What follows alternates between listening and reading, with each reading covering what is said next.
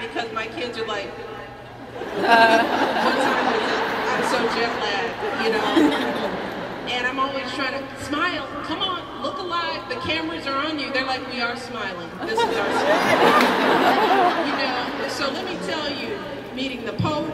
Oh, and meeting the Pope, it's like you figure the kids, they don't know what's going on. The first time we met the Pope, we did one of those long greets where you're in every room and you get introduced to some men in garbs, and it's like they're bishops or cardinals or whatever, and they introduce themselves. You go in another room, there are more people in clothes, and you're waiting because it's hot, and the girls have on dresses with tights because they had to wear tights, and they're itchy and getting, I'm just like, come on people, we got to get to the Pope because I'm losing these girls.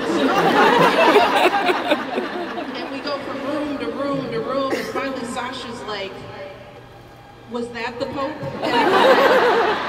No, that wasn't the Pope. It's like, well, how do we know when it's the Pope? It's like, that's a good question. He's gonna look fancier than all these guys. He's gonna stand out. He'll be like one person instead of being a group. So we do meet the Pope, and he's standing there kindly greeting the kids, and they're talking. I don't know what they're talking about, but I'm worried, because I'm like, you know, you have that look like, what are you saying?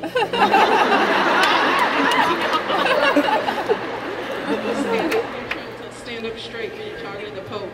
And Sasha's mesmerized. She's fixated on the Pope. We get out of there alive. Fast forward to the first day of school, and she's like in 3rd grade or something like that. And they put the papers on the boards of what they did that summer, and I walk up to Sasha's, and hers is, we went to Rome, we met the Pope, he had a piece of his thumb missing. And I'm like, you know how you want to snatch the paper down? You're just like, I hope no one read this. First of all,